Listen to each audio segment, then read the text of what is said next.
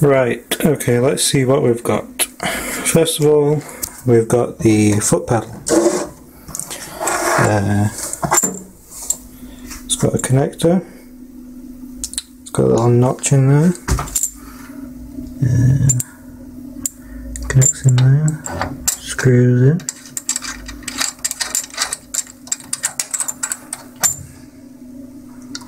in. Seems to have all 7 pins connected. The body of it is it's got a little valve cover there.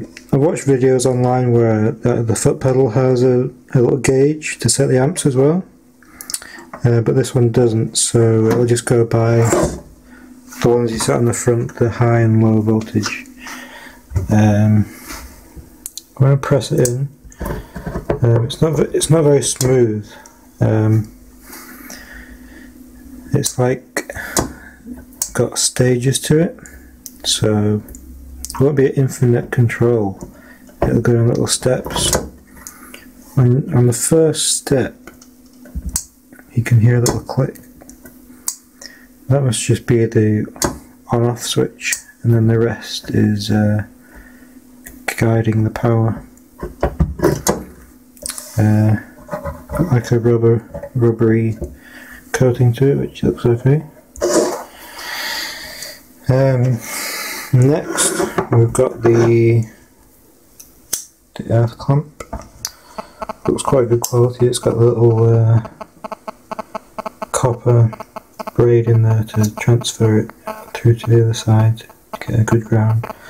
It's a lot better than my stick welder ground, which is good. The other side has this connector that's got like a little notch in it. I'll go in there like that. There's a notch. Then tight. Yeah, that's tight. Go out again. Now we've got the stick clamp holder. The machine does stick as well, by the way. Where is it? Yeah, Tig161. Don't really plan to use the stick at all. As I say, I've not had much success with stick welding with what I want to weld. But that looks a good quality. It's a lot better quality than my one, which is just, the welder is just a cheap £100 B&Q thing. I probably got it about 4 years ago to weld a bit of exhaust, and used it on and off since, but not really had much success with it, so hope I'll have more success with this. Got a hose, cheap rubbery hose reinforced with something or other. It's got like Army Navy type connectors, same both ends, and held on there with a bit of a hose clip of some kind. I'm sure it'll be okay, even though it feels a bit cheap. Now I've got the torch accessories. I've got two, I don't know what the name is, but the end things. Got a long one and a really short one.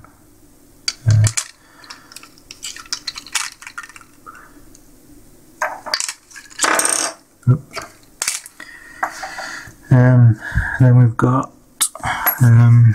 3 cups, I think that's what they're called, cups, and 4 pieces of tungsten, and 2 brass assemblies. Size is that, 2.4mm, and 1.6mm. And yeah, we've got 4 pieces of tungsten, 2 2 of the 1.6 and 2 of the 2.4, and in red and white, 2 of each. Then I've got these cups, number 5.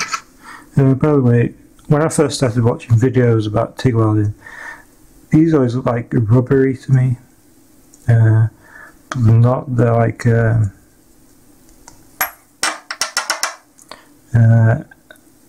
like a ceramic type material.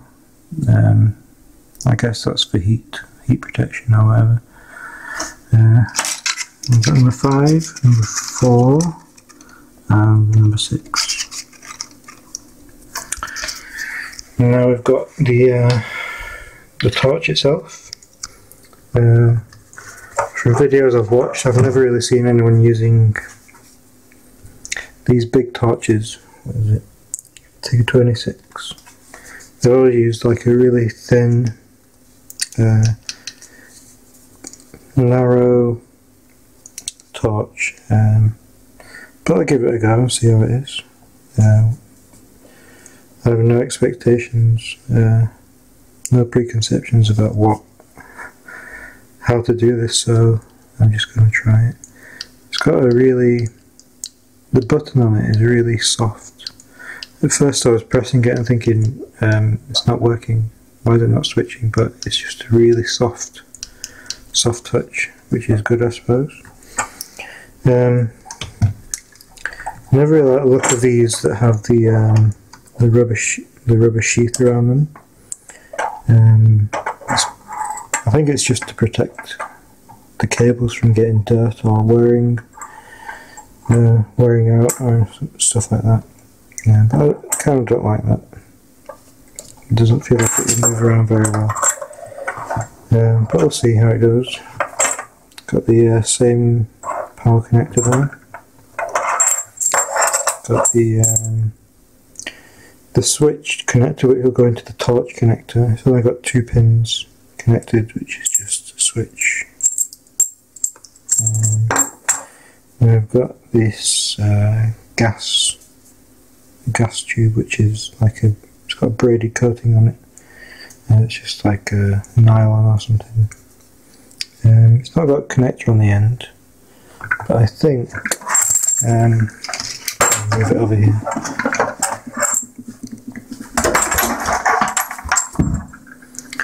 On the front of the panel, yeah, it's got like a barbed hose connector, so you can just push that on there, and then obviously leave that on and screw that on, and it'll be tight. And the last thing is, this was in that white box. It's the regulator. It's got 2 gauges inlet, which I think is the pressure of the gas in the tank, and we've got litres per minute, which is flow, so that'll be the flow output to the machine. It's got the Army Navy type connector on the other side. I'm not really sure what this is. I don't know, it could be a bleed valve, I'm not sure, but I'll have a read and find out. And then it's got the connection for the tank. Let me just take that off.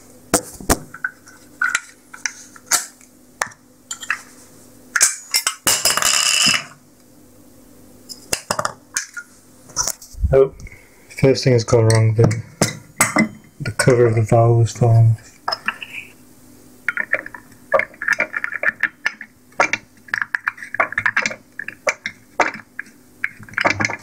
Anyway, this connector, it seems to have like some kind of filter in there. I'm not sure what that is. Anyway, it's a big chunky connector for a big gas bottle. To run it on, I don't know for sure, but to run it on smaller disposable things, I think you need a different connector, but yeah, you need a different connector to run it on those. Anyway, that's about it. If you've got any questions, if you're thinking of buying this, let me know, see if I can answer them. Obviously I've never used this yet, so I'll do my best if I can. It's not got an instruction book, by the way, so if you want to have the instructions to carry around with you, you'll have to get the PDF and print them off. It's no big deal, but it would have been nice to have that as well.